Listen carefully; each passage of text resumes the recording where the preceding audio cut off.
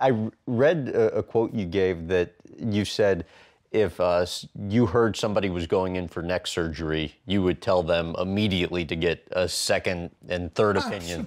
Absolutely. I went for the surgery because I thought I was going to get paralysed if I didn't go for the surgery. 'Cause, you know, he said it was really severe. They said because his spine, one part of his spine was not getting spinal fluid, and it was trapped, so there was no fluid going between. So I came out of the surgery crippled, virtually. 3 months I was in absolute diabolical agony.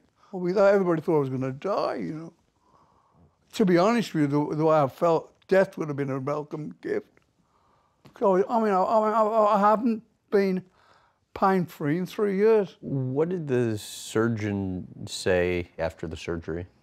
Oh, he said, you know, we've put these pins in here and there, and it wasn't as bad as we thought, and he's going to be fine. He's about 6 months, and he's going to be fine, you'll see. And how did you see stuff worsen from there? Well, the list of drugs was unbelievable, what they had him on. And I would go in there and I would just say, look, this list is ridiculous. You have to cut him off these drugs. He cannot come out and have to take all these drugs. And there was about 60 or 70 pills that I think they had him on. And I kept begging them, wean him down before he comes home, because with all these drugs you've given him, he would have to be in a wheelchair because he couldn't stand, couldn't even go to the toilet on his own, unassisted, because he was so, you know, out of it. And during the time that followed, when the doctor said he should be starting to improve, what are you seeing? Some days he would be in tears with the pain, and he knew, you know, he knows, and he just said, you've got to get me off these pills. I have to. I haven't succumbed to them pain pills and all that, because it's dangerous. I had a problem with them before, so. How hard has that been for you to stay away from those? Well, it's kind of like I'm a junkie anyway, so it's like I have to really, I can't have it in my possession. I have to have a nurse with me now everywhere I go. It's like my livelihood's gone, you know. It's not the money, sorry, it's just I'm burden to my wife, burden to everybody that works for me. I mean, I've never been like this in my life. Do you think had you not gotten the operation back then, you would have been paralyzed? No, I don't think. I think the guy was insane. I mean, I'm paralysed now to a certain degree. I can't walk. If I should get in the gym for 2 hours, you know, I can't do 20 minutes now.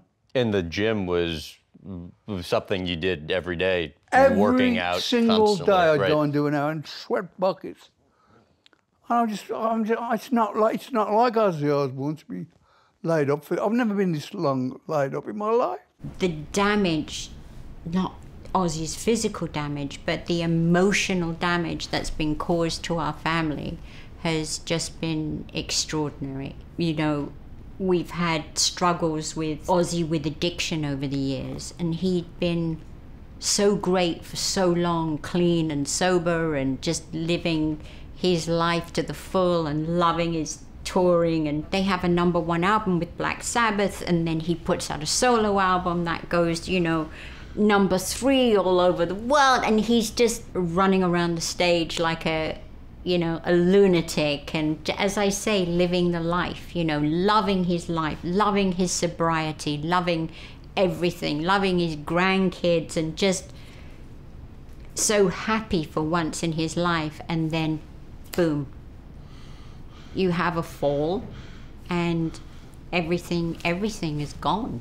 And then to see it taken away and the effect that it had on all of us was, it's been a tough ride. I mean, look, I know that people put up with so much more, but for us, it's been a really tough time.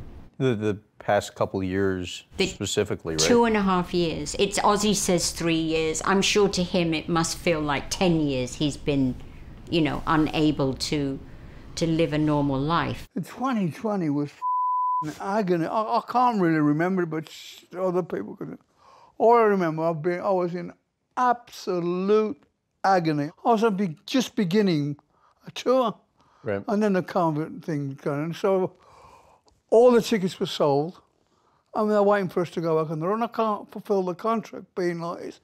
When the pandemic hit, I thought, oh, it's kind of like blessing in disguise, because they'll go and I'll be healed by the time it gets back over and we can go and do shows. But I'm no better. I can't walk. I can't function. I feel like a 99-year-old guy, you know. This was just this year we went to the Mayo Clinic to get, you know, another opinion on his surgery, the first surgery. And they wanted to operate on him too, and said that it was the wrong operation that he had been given. I haven't got no support on the back of my neck. So your head is a third of the weight of your body. So the gravity gets in and I can't hold my head up.